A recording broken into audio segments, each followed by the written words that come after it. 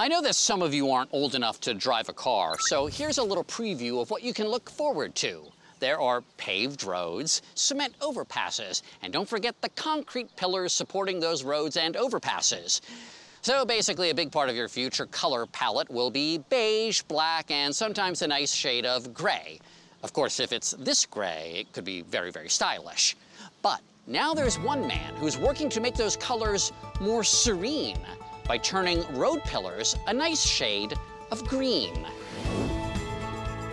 Meet Fernando Ortiz Monasterio.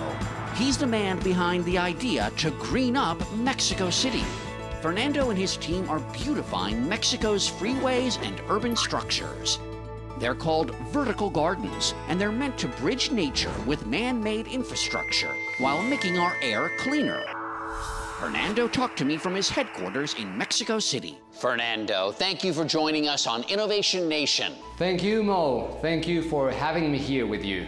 Please explain to us what a vertical garden is. A vertical garden is a solution that allows the people living in cities to have contact with nature through transforming all the vertical surfaces, such as walls, pillars, into a beautiful garden full of nature and full of life.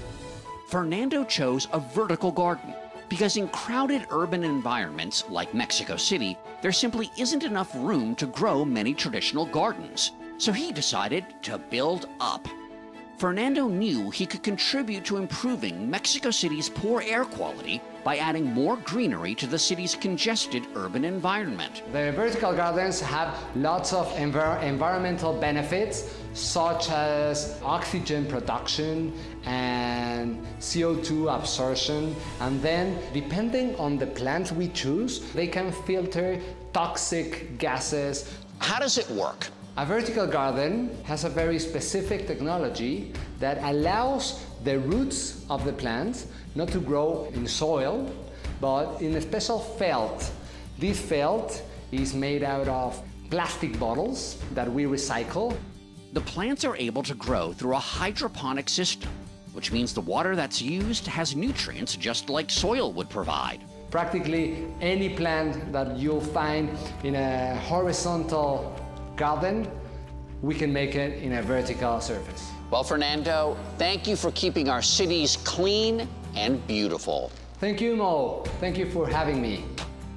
The vertical gardens are designed to last around 100 years, changing the landscape one garden at a time.